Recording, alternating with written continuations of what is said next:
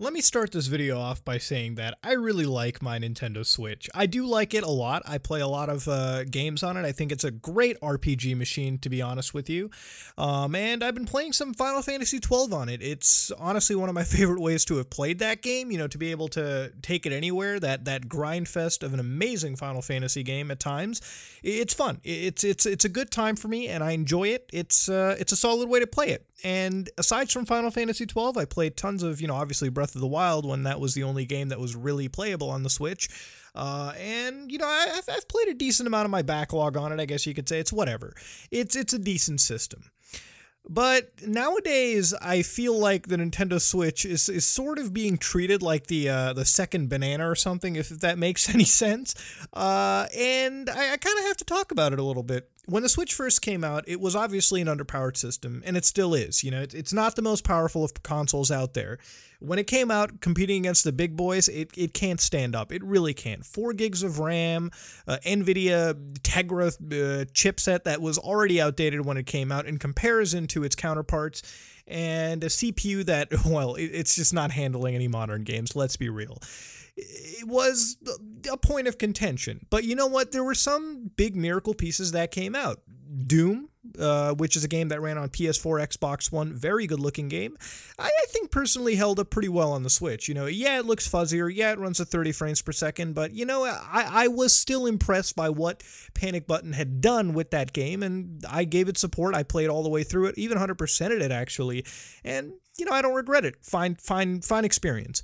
But lately, 3 games have come out that have absolutely left me pretty tilted, all coming out in pretty rapid succession within one another. Now, we've gone from PS4, Xbox One comparative titles to PS3 360 era titles. And I'm not counting indie games on the Switch because games like Stardew Valley, Katana Zero, they don't take a lot of processing power to run. Yeah, they're on PS4. Yeah, they're current generation titles, but let's be fucking real here. Running Hotline Miami, running Stardew Valley, running the odd and end indie game isn't that hard to do on the Switch to begin with, so I'm really not going to count it. I like Darkest Dungeon, but it ain't the most demanding game in the fucking world. Now, when you look at these 3 games, and I'll go over them, Resident Evil 4, Saints Row the Third, and Assassin's Creed 3, it highlights the biggest problem on the Switch with me. Now, Resident Evil 4 is a game that comes out on every console. If your console doesn't have fucking Resident Evil 4, or Skyrim for that instance, you're not a real console. When the fucking Zeebo has a version of RE4 on it, yeah, it's not the most, amazing version, but if it still has RE4 on it, yeah, it makes it a real console. If your system don't have RE4, I don't really count it as a real system, right? Let's be fucking real here. I mean, I think that's a general consensus of most people on the internet. RE4 is a goddamn venereal disease. It gets passed around all the time.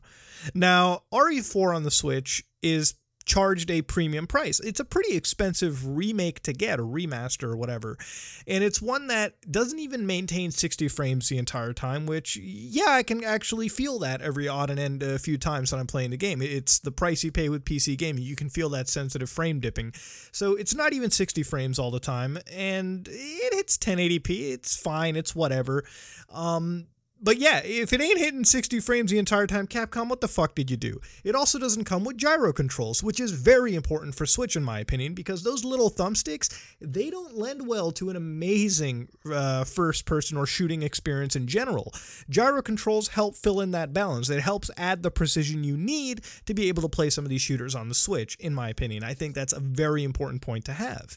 They didn't even include the motion sensing capabilities, which was in RE4 Wii Edition, which they could totally have done on the Switch version of the game, because like many experiences have shown you, such as The World Ends With You Switch, you can actually get those motion controls on the Switch through the Joy-Cons. They didn't do that, so you're charged a premium price by Capcom for a very lackluster port. Moving on, Saints Row the Third. It's not exactly my favorite Saints Row game. I love Saints Row 2 the most. I don't care much for 3 and 4, but you know what? Saints Row 3 is Saints Row 3. It was a pretty hot title for a while on PS3 360. I get it. Now, they released this game on the Switch, and it's quite literally the PS3 version. I don't even think it has any share or semblance from the PS4 or Xbox One remaster? Was it remastered? I think it was. Saints Row the Third, something like Presidential Edition. Anyways, it wasn't even properly redone on the Switch, and it runs worse than the PS3 360. The frame rates are all over the place, and it completely shocks me because it's a game that's so old, running on supposedly more powerful hardware, to be honest, and it runs like dog shit in comparison to its PS3 360 relationship. Then you got Assassin's Creed 3, and this is what's prompted me to make the video. So recently I've been doing all the Assassin's Creed games over again in my own time, and I just finished Revelation, so I was like, you know, I have a Switch, maybe I should try Assassin's Creed 3 on the Switch. So I try Assassin's Creed 3 on the Switch. Now, on the box, they write, oh, it's Assassin's Creed 3 Remastered. Now, the remastered versions of the games have newer lighting, newer forms of rendering. They look like different games, and in some cases, I would say that for, you know, a slight few on in and out things, they do look pretty different, and I somewhat prefer the lighting of the newer versions. Anyways, if you play the newer remastered versions and then you play the Switch remaster of Assassin's Creed 3, it's quite evident all Ubisoft did was take the original Assassin's Creed 3, we're talking the Wii U PS3 360 version, put that shit on the Switch, and it runs worse than those versions, dude. Connor's stuttering all over the place like he has a problem. Whether you play it docked or undocked, the game runs like dog shit. That's the problem. It's a fucking PowerPoint presentation that you pay hundreds of dollars to get the consoles, nearly the same, exactly the same price. Sometimes you pay more than the 360, PS4, Xbox One versions, and you get dog shit in return. And Nintendo allows this. You know, I look at Nintendo's policies. They don't mandate the fact that some of these single-player games need to entirely be on a cart. So then you go out to the store, you try to buy a game like Wolfenstein 2 on the Switch, and it's like, oh, well, Chapter 1 is available on the cart. Then you got to download the rest, meaning that fucking cart is pointless. You might as well just buy it digitally. Right now, you're buying a gimped physical disc of the fucking game. That's a problem. Nintendo really doesn't mandate the fact that there needs to be some quality control to this. So you have this myriad of ports on the Switch where Doom is, I guess, impressive. Dark Souls Remastered, you know, runs 30 frames, pretty locked. So that's kind of cool. And then you get shit like Assassin's Creed 3, which looks worse than the Wii U version. And it runs worse than the Wii U PS3 360 versions. So there's no mandating that goes on. There's no check by Nintendo that says, hey, if you're going to release a game for almost the same price as you would anywhere else, they can get the quality control, Switch gamers don't. And the thing that I have here is that when I go on YouTube, when I go on a lot of my forum websites to check how the community responds to it, and you see a lot of these Switch gamers who are apologetic, who are like, well, hey, it's a portable experience to play. You guys need some fucking higher standards. I'm just saying this right now because I care about gaming, because I care about the Switch. You need to have some higher standards in this. You cannot apologize or just use the excuse that, hey, I guess it's portable, so it's fine. Dude, the fact that the Switch doesn't have even GTA 5 on it, which can totally run on the Switch, right, is showing me how much Nintendo is trying to pull in that third-party support, which, by the way, it's slowly diminishing, in my opinion, on the Switch. Yeah, there are some cool first-party titles, but the more and more I look at third-party support, yeah, the indie games are nice and all, I'm seeing that slowly diminish away. Anyways, though, moving on forward with that whole point, when you have games in this quality released on the Switch, it's insulting to the consumer because you pay the same amount of money. Just because you can get a game from the PS4, Xbox One that runs at 360p, which I believe is the resolution for some of these Switch games, and like 15 frames per second, doesn't excuse you can't use the, I guess it's portable excuse. You're playing literal shit. You're playing an unplayable version of the game, all right? 15 frames is not playable. 360p is not fucking, it's a smeary, Vaseline-filled PowerPoint presentation you're playing. So guess what? The whole portable argument doesn't actually even matter in that situation. But then you got apologists that defend it. And then moving on forward, Nintendo Switch Online might just be one of the most awful services that I might be paying for right now. And allow me to explain a few things. I don't like paying for online in general, okay? I think it's bullshit. I think it's a scam. I think Xbox Live, I think PlayStation Network, I think Nintendo Switch Online, you don't need to pay to play online, okay? PC gaming has had free online forever. Anytime anybody tried to monetize it, like Microsoft, it was shot in the foot. There is no reason for it. You're connecting peer-to-peer. There needs to be no involvement, no subscription fee paid.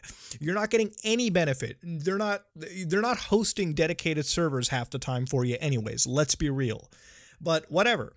The thing with Nintendo Switch is there's this Nintendo Switch online, sort of game service that they have.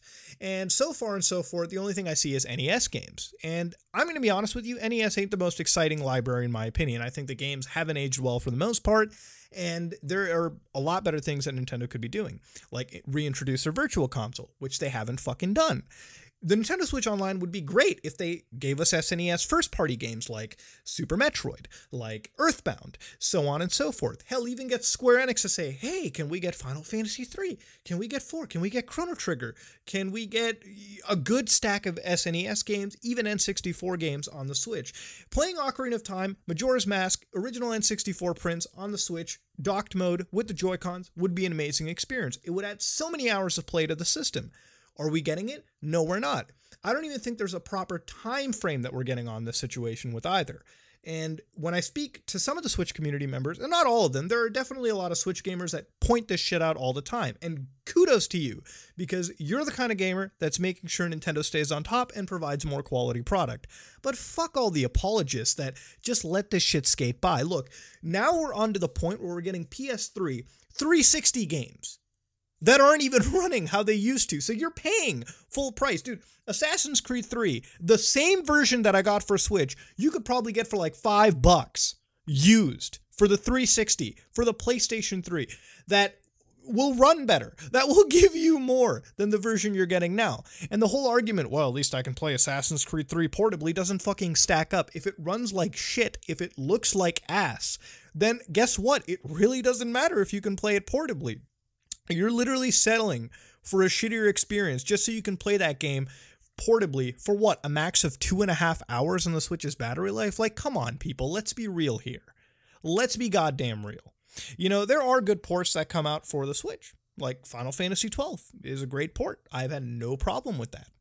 But for the most part, I'm getting a lot of situations, which, by the way, I shouldn't even be congratulating. FF12 is a PS2 game at this point, let's be real. But by the way, now we're getting game ports from a generation ago that aren't even running at the same point that they should be. And at which point I gotta ask, is it really worth defending? Nintendo Switch needs to do a lot to really make up. I think first-party games are great for it. I'm definitely excited for the new Pokemon game that's coming out. Maybe it'll bring me back to the franchise. I don't know. But moving on forward, Nintendo, I get it. It's an underpowered system, but you gotta do something about third-party quality control and upgrading your goddamn internet infrastructure and service, because let's be real, Nintendo Switch Online, in my opinion, isn't really worth paying for it. Yeah, I could play Smash and all that stuff online, sure. For 2 or 3 games, I don't really consider it that big of a deal.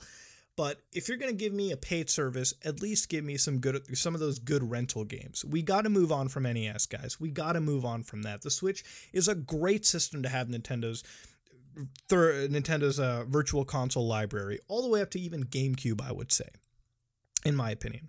With that being said, ladies and gentlemen, that's all I got to really say about the Switch. The community needs some standards, guys. You really do. And for a lot of people that call this shit out like I'm doing right now, kudos to you. You're the guys and gals that are going to make the Switch an awesome system. But for now, the system needs some retooling, some rethinking. I hope with that new Switch Pro that's been leaked out, things get fixed up. But for now, things are looking kind of cut and dry for me. That's all I gotta say, ladies and gentlemen. But I've got to get my piece out. That being said, if you like what you saw, please like, comment, and subscribe. Dislike if you dislike it. These videos, these rant times are made for discussion, so let me know in the comment section below how you feel about the Switch, if you agree with me, if you disagree with me, because I kind of live for those comments anyways when it comes to these videos, and I gotta get a point out in some way. But that being said, ladies and gentlemen, this is me, Mutahar, and I am out.